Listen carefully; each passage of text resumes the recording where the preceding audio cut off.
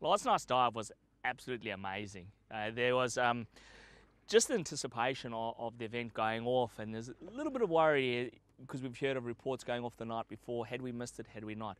But very, very quickly, we actually started seeing coral spawn in the water. These tiny, tiny little mauvey pink balls slowly floating up. And then we're finding all these beautiful coral colonies just laden with these little parcels of sperm and egg.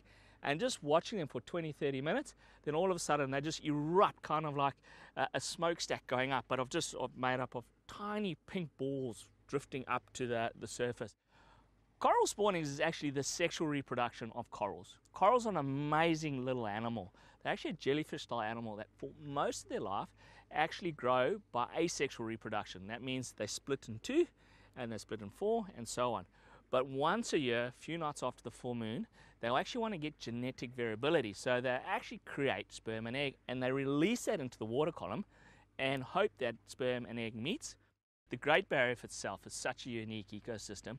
There are coral reefs all around the world, but there's none the magnitude and complexity as we have on the Great Barrier Reef.